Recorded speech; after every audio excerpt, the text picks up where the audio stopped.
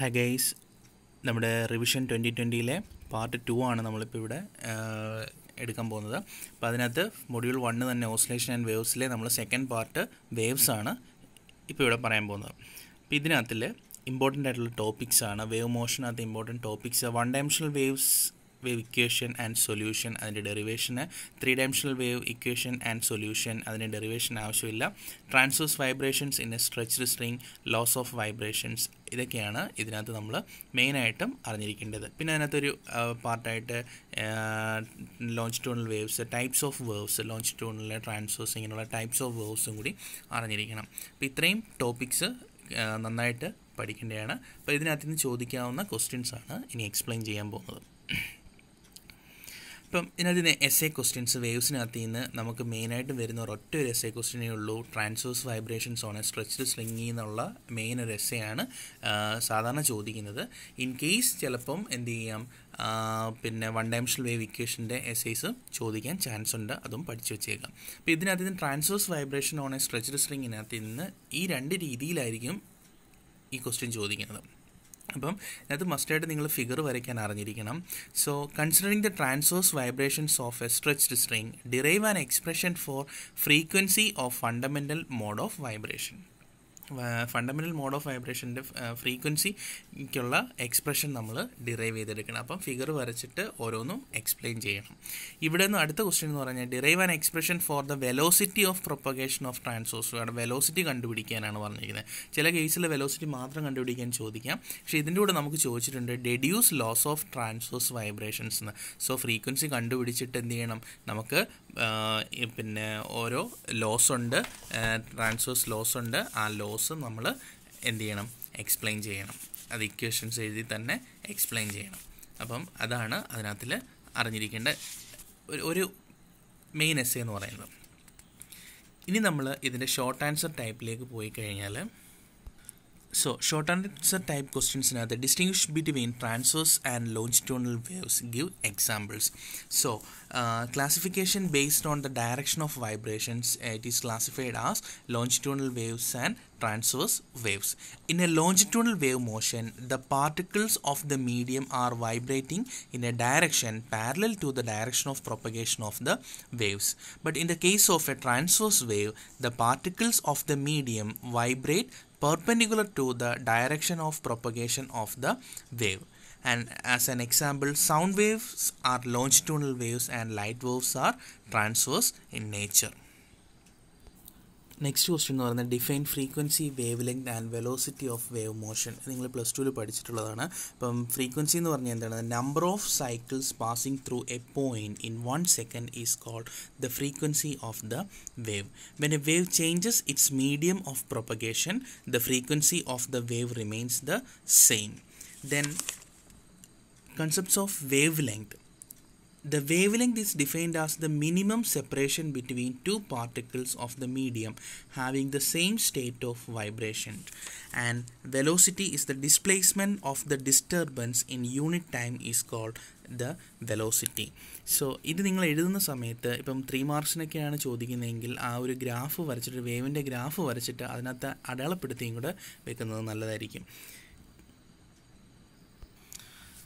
So next is what is the relation between path difference and phase difference. അപ്പം നമ്മൾ ആദ്യം path difference എന്താണെന്നും phase difference എന്താണെന്നും അറിഞ്ഞിരിക്കണം. Difference in state expressed in an angle is called phase difference.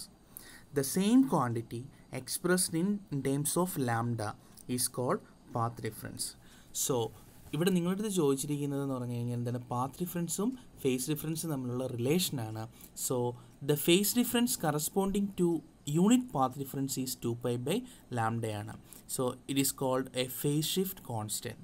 Therefore the phase difference it is represented by small delta, and corresponding to a path difference is denoted by x. That is, phase difference is equal to 2π lambda into path difference, or delta is equal to 2π lambda into x എന്ന എക്സ്പ്രഷനായിട്ട് നമുക്ക് എഴുതാം. അവിടെ 2π lambda എന്ന് പറയുന്നത് എന്താണ്, wave number k ആണ്, അല്ലെങ്കിൽ wave vector k ആണ്. So relation between path difference and phase difference is equal to 2 pi by lambda into path difference. Next എന്ന് പറയുന്നത് derive the differential equation of one dimensional wave. ഇതേ question തന്നെ വേറൊരു രീതിയിലും ചോദിക്കാം. Show that F of X minus V T represent A one dimensional wave moving in the positive X direction. 2 വർഷം 2006-ലും 2007-ലും ഇത് ചോദിച്ചിട്ടുണ്ട്. ഈ രീതിയിലാണ് ചോദിച്ചേക്കുന്നത്. അപ്പോൾ അത് ചെയ്യാൻ വേണ്ടി നമ്മൾ എന്ത് ചെയ്യുന്നു, സൈയുടെ ഒരു വാല്യൂ നമുക്കറിയാം, F of X minus V T എന്നുള്ളത് അറിയാം. പോസിറ്റീവിലാണെങ്കിൽ എക്സ് മൈനസ് വി ടി, അല്ലെങ്കിൽ മറ്റേതാണെങ്കിൽ എന്താണ് negative ഡയറക്ഷനിലാണെങ്കിൽ X plus V T എടുത്ത് ചെയ്യുക. ഇപ്പോൾ നമുക്ക് ഫൈനൽ ആൻസർ തന്നെ ഡിറൈവ് ചെയ്യുന്ന സമയത്ത് നമ്മൾ എന്ത് ചെയ്യുന്നു, പാർഷ്യൽ ഡിഫറൻഷ്യൽ എടുത്ത് ഡിറൈവ് ചെയ്യുന്നു. ഡിറൈവ് ചെയ്യുന്ന സമയത്ത് നമുക്ക് finally Dr square psi by Dr X square is equal to 1 by V square Dr square psi by Dr T square എന്ന് കിട്ടുന്നു.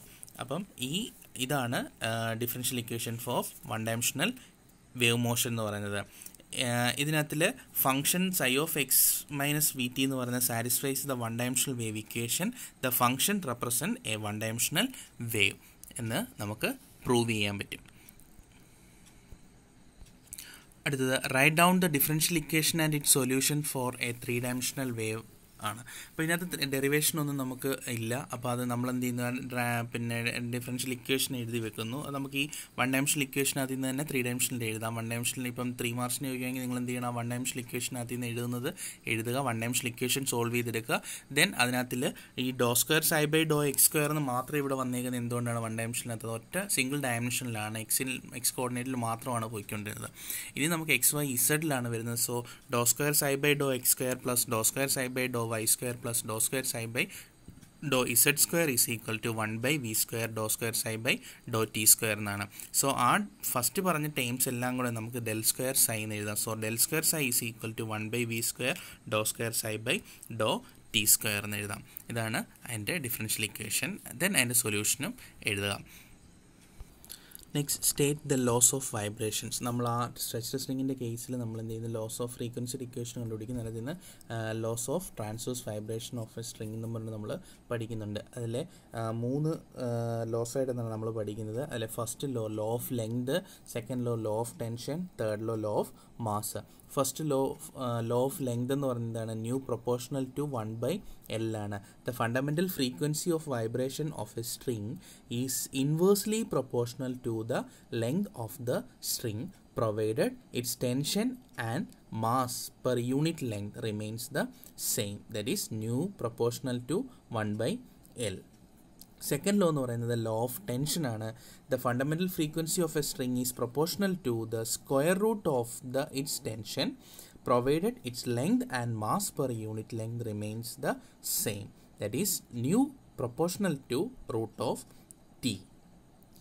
Then third law എന്ന് പറയുന്നത് law of mass ആണ്. The fundamental frequency of string is inversely proportional to the square root of the linear mass density provided the length and the tension remains the same, that is nu is proportional to 1 by root of m. നമ്മുടെ equation എന്ന് പറയുന്നത് എന്താണ്, new is equal to 1 by 2L root of T by M ആണ്. അതിനകത്ത് നമ്മൾ ഇങ്ങനെ 3 equations ആയിട്ട് മാറ്റി എഴുതുന്നു.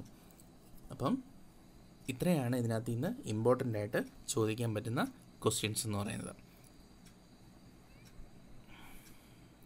അപ്പോൾ ഇത്രയും ക്വസ്റ്റ്യൻസ് നന്നായിട്ട് പഠിക്കുക.